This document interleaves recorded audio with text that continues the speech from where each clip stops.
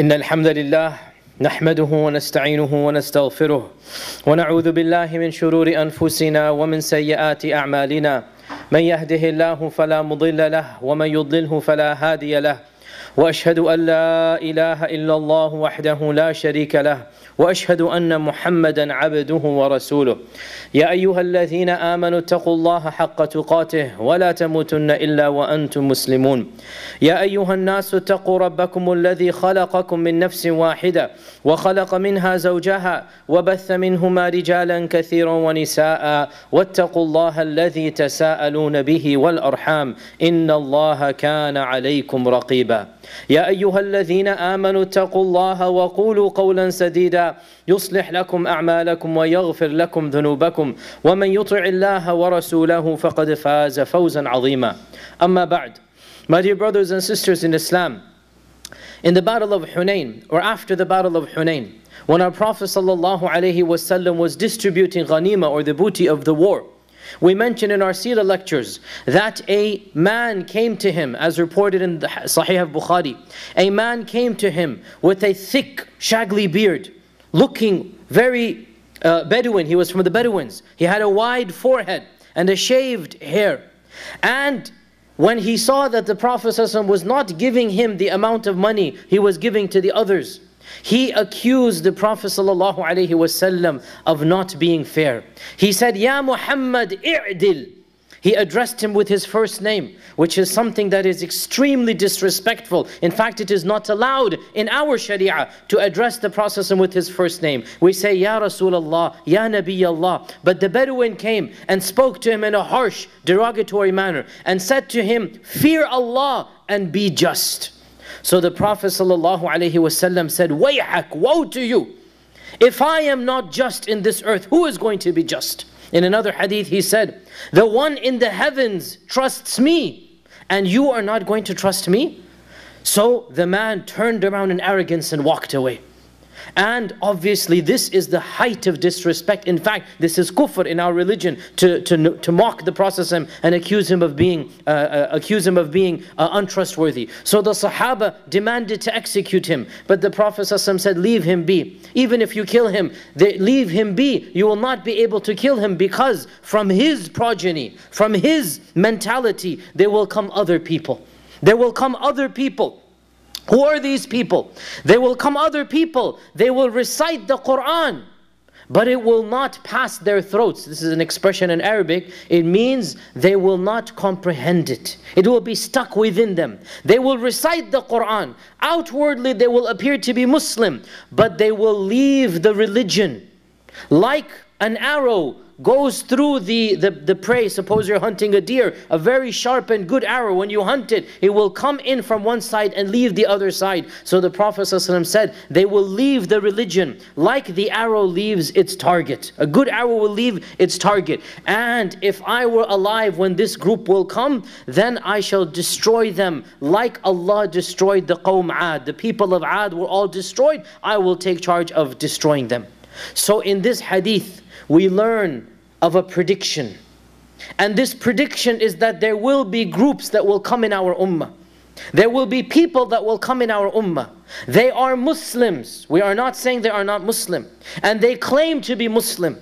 And they recite the Quran.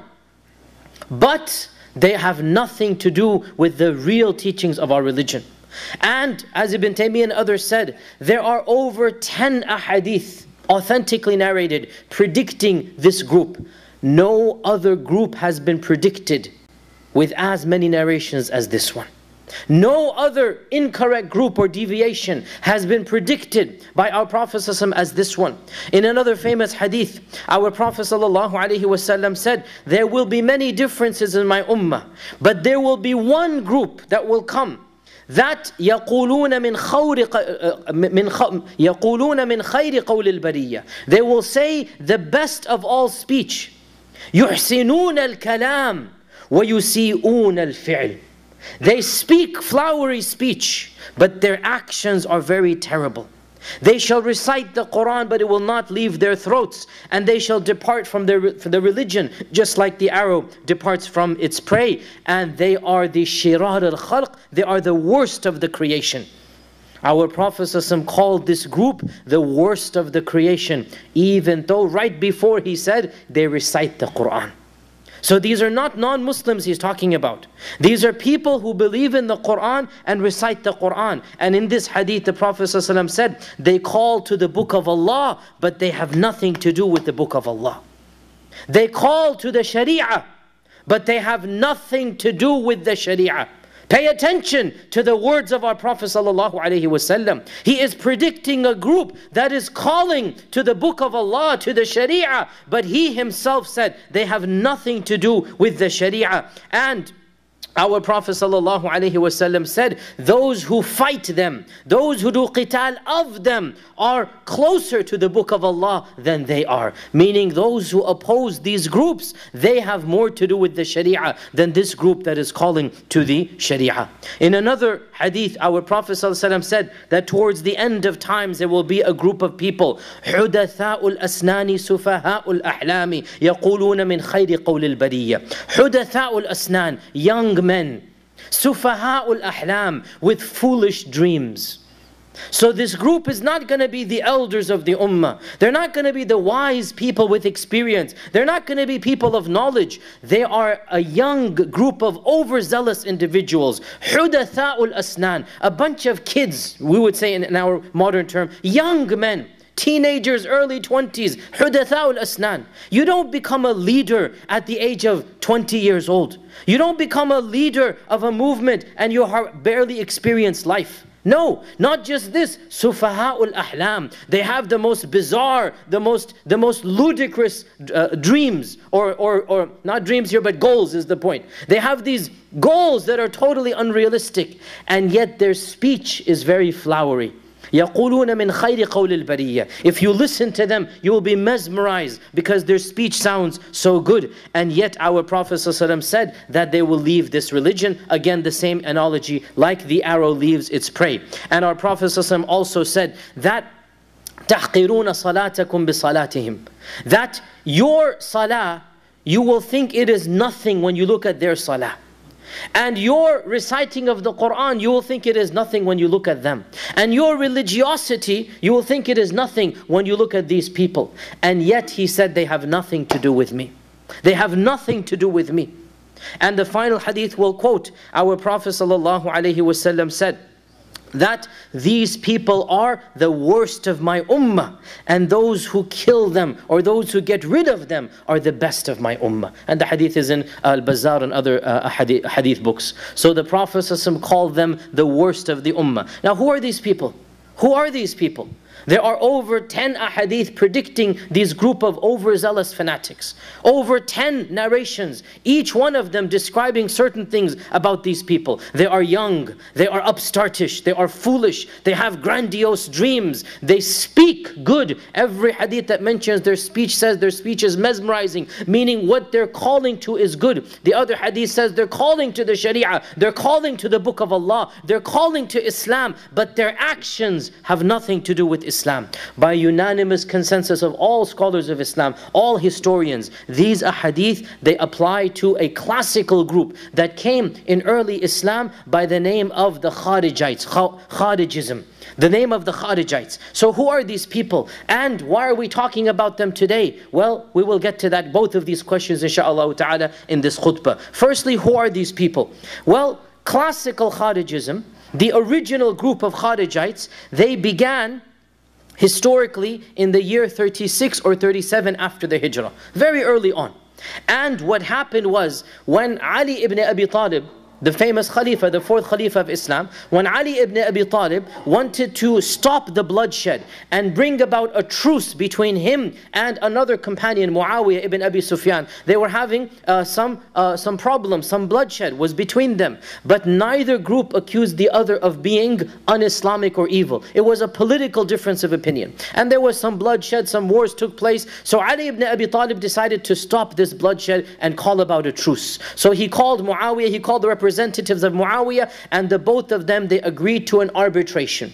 And they said, no more war, we will have peace. And there were a number of conditions put, and both Ali and Muawiyah agreed to these conditions. So alhamdulillah, it appeared as if the ummah was going to be at peace. What happened? a group of 6,000 men. A group of 6,000 men from the camp of Ali radiallahu ta'ala anhu, they broke away. And their leader was Abdullah ibn Wahb al-Rasibi. His name is Abdullah ibn Wahb al-Rasibi. Their leader was a fanatical person basically, who accused Ali radiallahu ta'ala anhu of now becoming a non-Muslim. He, a nobody, nobody's heard of him before, accuses the son-in-law of the Prophet ﷺ, the Khalifa of the Muslims, the fourth greatest Sahabi who ever existed. He said, you are not a Muslim anymore. Why? Because you have rejected the book of Allah, according to this man. You have rejected the Sharia. And you have agreed to arbitration by men. You shouldn't agree to arbitration by men. People should not be solving the problems. It should be the book of Allah, the Sharia. And in one version, one of his followers even threatened to execute Ali ibn Abi Talib. And Ali said, woe to you. You are going to kill me because I disagree with you? In other words, what fanaticism? You want to kill me because we have these khilafat, these differences? But they insisted that Ali was mistaken, and Ali tried to reason with them, radiallahu ta'ala. He tried to reason with them. They would not listen. And so 6,000 of them marched away, and they started their own group. And this was the first cult and the first sect ever in Islam, ever to break away and theologically differ. The camp of Ali and the camp of Muawiyah went to war, but they did not consider each other to be deviated or misguided. They knew it was an issue of politics, really. They knew this, that it was an issue of politics. But this group, they were the first group to break away with a new understanding of Islam.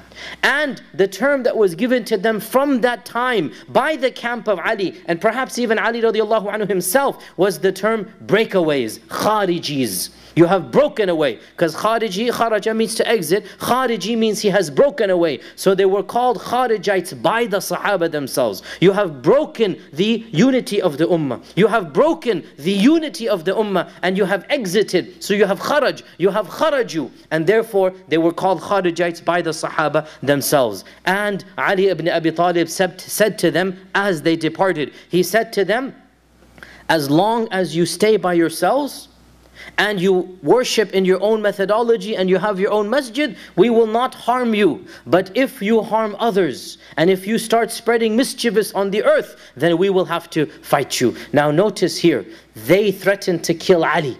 Ali did not threaten to kill them. And this is Islam. Just because you differ with a group doesn't mean you have to force your opinion on them. He did not go to war with these 6,000. He didn't kill them. He didn't massacre them. He said to them, okay, if you're going to insist, then to you your religion and your way, to me mine. You have your methodology, I have my methodology. We have no right to harm you unless you harm others. This is the spirit of Islam. Tolerance. He didn't agree with the Kharijites. He knew they're wrong. Of course they're wrong. But what you're going to do? You're going to kill them? You're going to force them to follow your creed? No. Okay, so he said, go your way, but don't harm anybody else. So they went to a land or an area or a plain called Hawrura, and this is why some of the Sahaba also call them Hawruriyun, because that's where they all congregated. And Ali ibn Abi Talib sent Ibn Abbas to debate with them. Ibn Abbas was the young budding scholar, the cousin of the Prophet ﷺ, the great alim, allama. He sent Ibn Abbas to debate with them. And Ibn Abbas told us their story. And again, the khutbah does not have the time to mention all of it in detail. But Ibn Abbas says, when I entered their camp,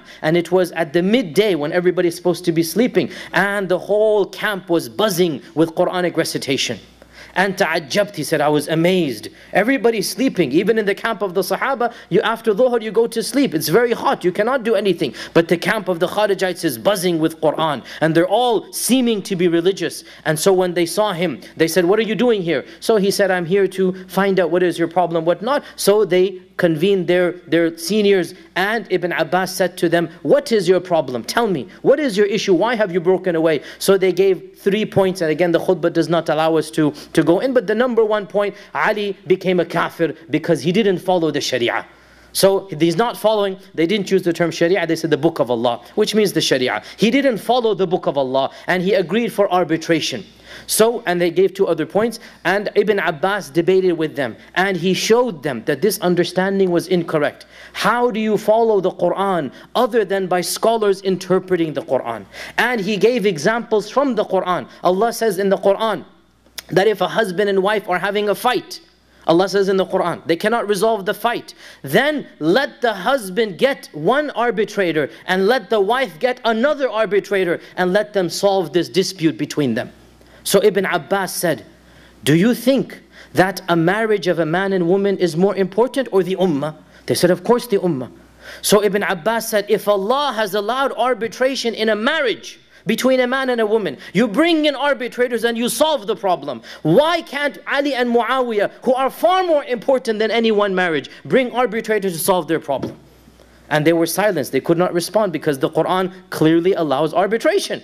Clearly allows arbitration. It's not going against the Quran to actually have an arbitration between disputing people. They couldn't answer that. So then they moved on to the second, then the third. And Ibn Abbas answered all of them, and the time does not permit me to go into what he said. And after he debated and he won the debate, 2,000 of them, 1/3, they left the camp and returned to the camp of Ali ibn Abi Talib, and only 4,000 remained. However, what appears to have happened is that those 4,000 that remained were the real fanatics. The 2,000 at least, they had a misunderstanding, they came back to the truth. The 4,000 that remained, they were really the overzealous, arrogant people. So what happened was they began irritating Muslims who were passing by. They began stealing, they began doing this and that, and eventually the worst thing that they did was that one of the Sahaba, or the children of the Sahaba, who was now a young man, Abdullah ibn Khabbab ibn al-Arat, the son of Khabbab ibn al-Arat. Khabbab ibn al-Arat is one of the earliest converts in Mecca, and we mentioned him in our seerah lectures many times. His son, Abdullah ibn al-Khabbab ibn al-Arat, was traveling with his family in the desert, and he happened to pass by a group of them. And they captured him, and he became frightened. Because he's a Muslim, he's in Islamic land. What are you doing? I'm a Muslim. I mean, I'm not in enemy territory that I should be terrified. So they captured him and his family, and they began to quiz him. And they said to him, what is your position about Ali ibn Abi Talib? So of course he is a brave young man, he's not gonna lie. He's told them the truth. Ali is more knowledgeable than me and you. Who are you to criticize? Ali is more knowledgeable than me and you. And he is the Amir al-Mu'minin. He is the legitimate Khalifa. And so they said, you're a kafir, because you have accepted Ali as your Khalifa. And his wife was 9 months pregnant. And in front of him, La hawla wa quwwata illa billah, they slit open her stomach, La hawla wa quwwata illa billah, and they killed the baby, and then they killed her. And then as he is bound and tied, they butchered him. Ibn Asakir and others say, like a sheep is slaughtered. Now this is very important here, because in our religion, if the Islamic State captures a criminal, a rapist, a murderer, and that person needs to be executed, the manner of execution, yes, it is, in those days they would cut the head off, but it is done from the back. You take the prisoner and you cut him off. And in our times, the scholars say that you may execute a prisoner in any humane manner, whether it is by injection or by guns or whatever, however execution is done. But in our Sharia, we do not execute a legitimate criminal, a legitimate murder, i.e. the execution should be done. We do not execute him like we execute animals, like we kill animals. But how did the Kharijis execute Abdullah ibn al-Khabbab ibn al-Arat? By beheading him from the front. Keep this point in mind, because you obviously understand the linkage between the modern people. This is not from our Sharia at all. This is the methodology of the Kharijites. And they killed others of his family. They massacred his whole family, his wife, his children, and he was with a group of servants. All of them were killed. Now Ali ibn Abi Talib, what was the condition he put on them? He said to them, as long as you don't harm others, you have your freedom. Now they massacred a Sahabi and the son of a Sahabi. They killed his wife in this brutal manner. And by the way, the books of history mention their fanaticism, that as their bloods are dripping with the blood of Abdullah ibn al-Khabbab, they pass by the garden of a Christian. And one of them, he plucked some grapes to eat. Another of them, he killed a pig that belonged to the Christian. And their leader went berserk. He freaked out. How dare you eat this haram, because it's not allowed for you to pluck the grapes of this Christian. And how dare you destroy this property of the Christian? How could you have killed the pig? Because that is legitimately owned by the Christian. You have no right to kill the pig. Subhanallah. They have just massacred a Sahabi and the son of a Sahabi. They've just butchered his wife. And in their fanaticism, they think it is haram to take a grape from the garden and eat it. They think it is, of course it is haram, I'm saying. You don't take other people's property. But look at their fanaticism. That after killing somebody, now they think they're so holy and righteous that you cannot kill a pig. And they paid recompense to the owner of the pig, and for the pig and for the grapes. They paid him money. Oh, we're sorry for killing your pig. We're sorry for taking your grapes. After they had just killed the Sahabi and the son of the Sahabi. So subhanallah, look at this overzealousness. And when Ali ibn Abi Talib heard of this, he fought them in the famous battle of Nahrawan in 38 Hijrah. He went to war with them and he destroyed them and he eliminated them from Harura. However, groups amongst them fled to other lands, and so they remained in the Ummah here and there, helter-skelter. Eventually a group of them emigrated to what is now the modern country of Oman, and they established their own kingdom over there. And to this day, many of the people in that region follow a pacifist version. So what happened was, over 14 centuries, Kharijism had many splinters, many different groups. They continually irritated the Umayyads and the Abbasids. They continually fought against the rulers and fought against other Muslims, until finally all Kharijites of extreme mentality were eliminated, and only the most pacifist version, and this is called Ibadism, it's the most pacifist version of Kharijism, where they don't fight other Muslims. This is the only version of classical Kharijism that remains alive today. The earliest split in the Ummah, even before the Sunni Shia split, even before this split, the earliest split was the Kharijite split. And to this day, less than 1% of the Ummah follows that Ibadit theology, and they are found only in 2 regions in the world. Places in North Africa and our Algerian brothers and whatnot, they know there's a valley somewhere in their lands that there are Kharijites, still Ibadites over there, and as well in the land of Oman. In the land of Oman there are also Kharijites. However, the Kharijites that exist in those lands are not like these classic ones. They have toned down, they have a different now, much more mellowed down theology, but they are the descendants of those people. Now the question arises, why are we talking about these historical issues in this khutbah? And inshallah I'll answer that question in the second part of this khutbah. Barakallahu lakum fi Qur'an al-azim wa nafa'ani wa iyyakum bima fihi min al-ayati wa dhikr al-hakim. Aqulu ma tasma'un wa astaghfirullah al-azim li wa lakum wa li sa'il muslimin min kulli dhanbin fastaghfiruhu innahu huwal ghafurur rahim.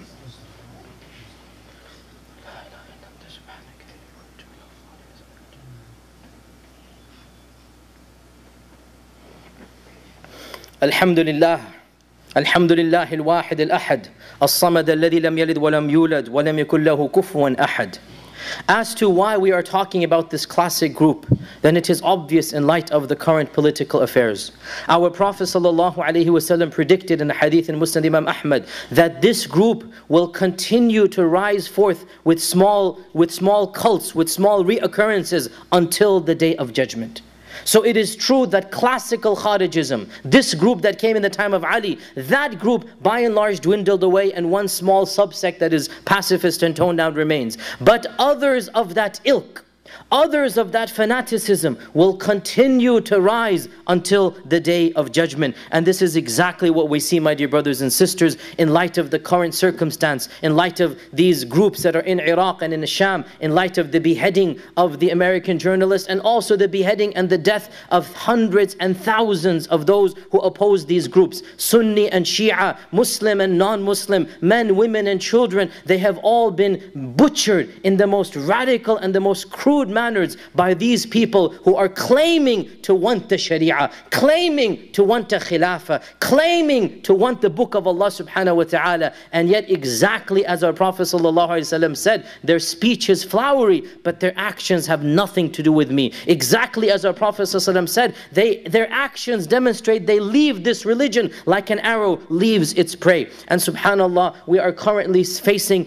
2 extreme trends in our ummah. The first extreme trend is perhaps more predominant here in these lands, and that is a lackadaisical attitude, not caring about the Sharia, not wanting to follow Islam. That is one extreme.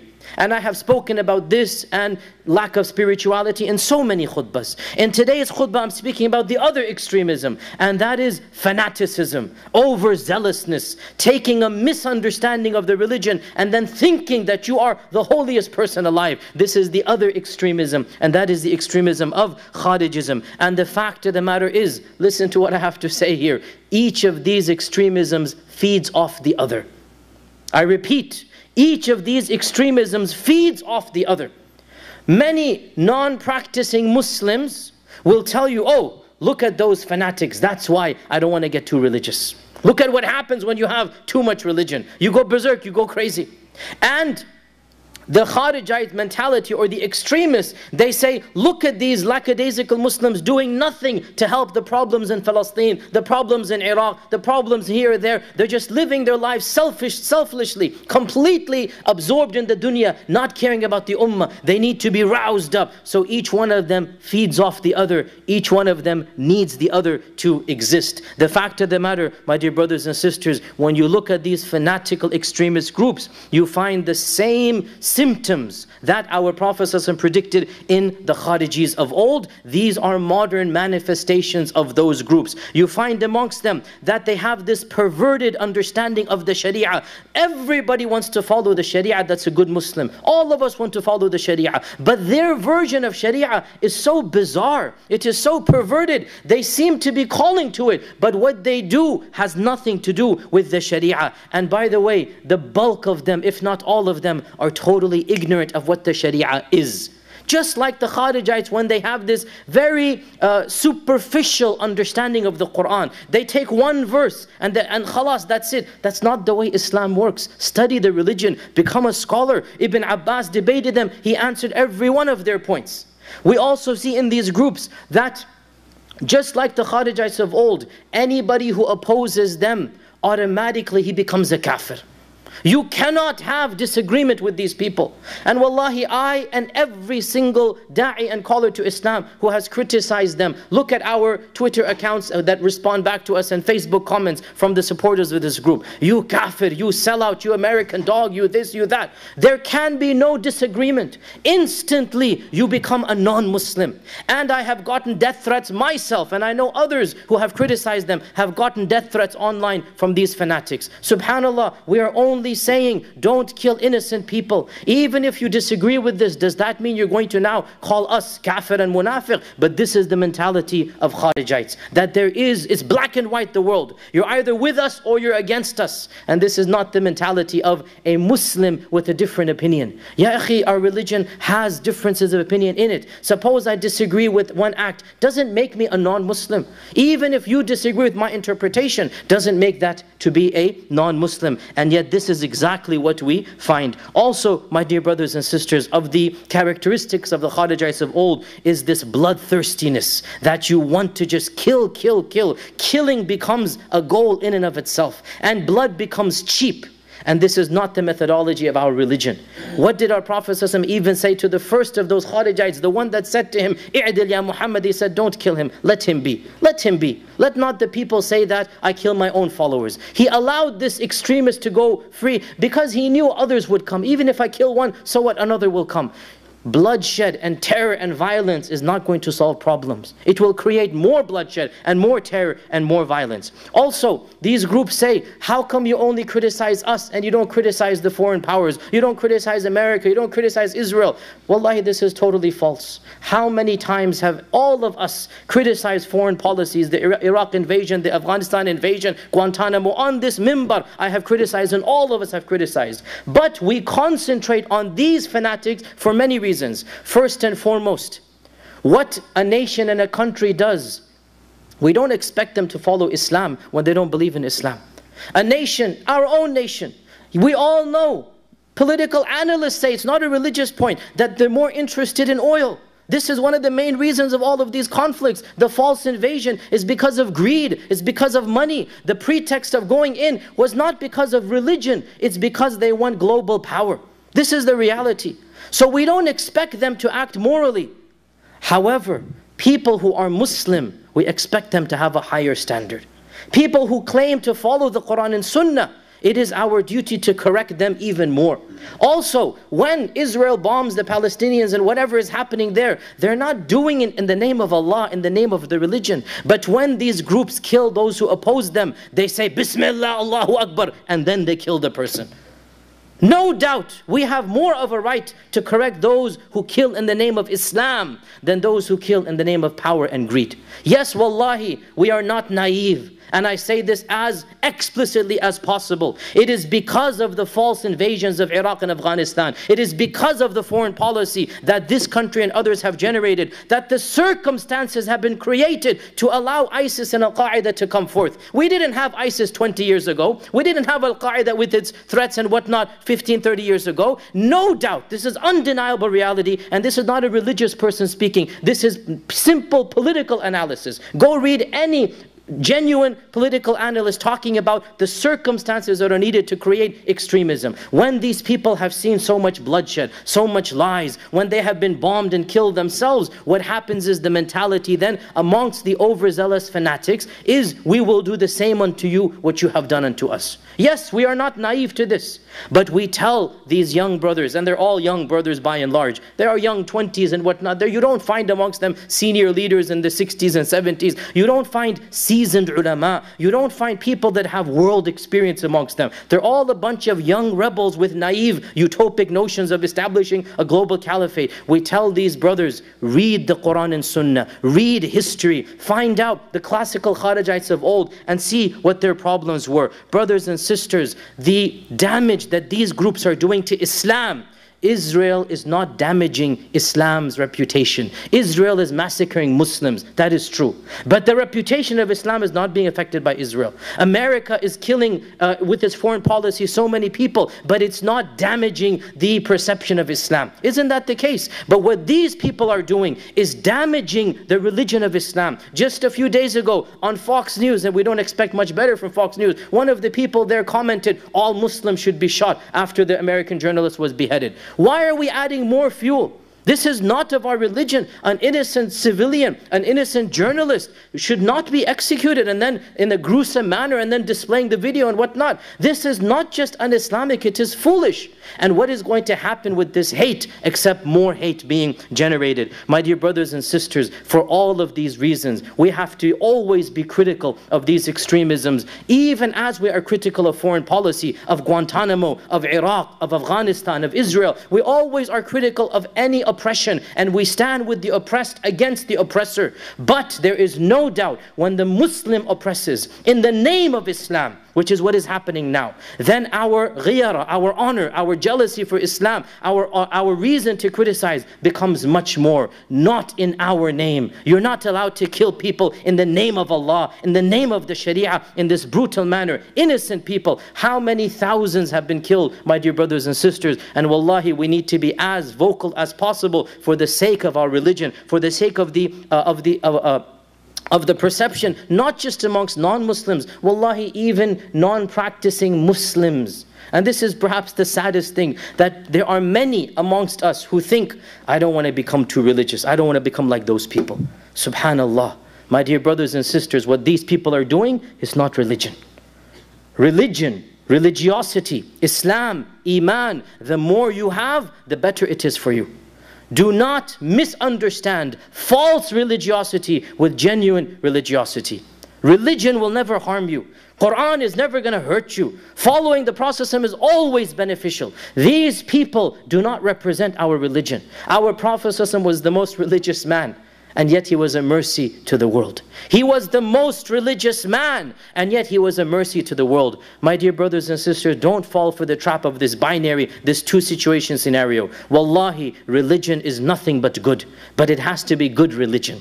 Religion is nothing but good if it is done properly. Genuine love of Allah subhanahu wa ta'ala, following the Quran according to the sunnah of the Prophet ﷺ. The more you have, the better it is. Let not the hatred of one group cause you to go astray. Be fair and just, the middle path and good religiosity. This is what we want. My dear brothers and sisters, much more can be said. Time is of the essence here. Subhanallah, fanaticism is never going to be helpful. Our Prophet ﷺ never reacted emotionally because of something that happened to him. Wallahi, all of us are angry at the political climate in Syria, in Afghanistan, in Iraq. All of us are angry at the bombing of innocent Palestinian civilians. All of us are angry at our own foreign policy. All of us. us.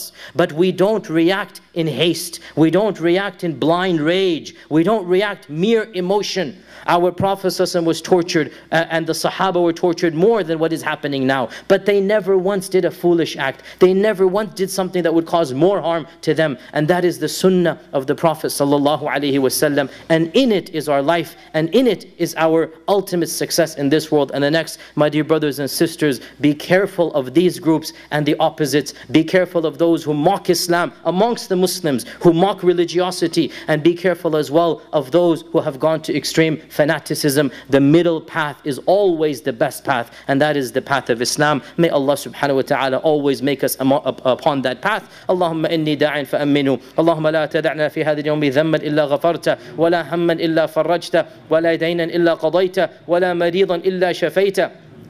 اللهم أعز الإسلام والمسلمين اللهم أعز الإسلام والمسلمين اللهم أعز الإسلام والمسلمين اللهم من أرادنا أو أراد الإسلام والمسلمين بالسوء فاشغله بنفسه واجعل تدميره في تدبيره يا قوي يا عزيز. عباد الله، إن الله تعالى أمركم بأمر بدأ به بنفسه وثنى بملائكة قدسه وثلث بكم أيها المؤمنون من جنه وإنسه، فقال عز من قائل عليما: إن الله وملائكته يصلون على النبي يا أيها الذين آمنوا صلوا عليه وسلموا تسليما. اللهم صل وسلم وبارك وأنعم على عبدك ورسولك محمد وعلى آله وصحبه أجمعين. عباد الله، إن الله تعالى يأمر بالعدل والإحسان وإيتاء ذي القربى وينهى عن الفحشاء والمنكر والبغي يعظكم لعلكم تذكرون. اذكروا الله العظيم يذكركم واشكروه يزد لكم ولذكر الله تعالى أكبر. وأقم الصلاة.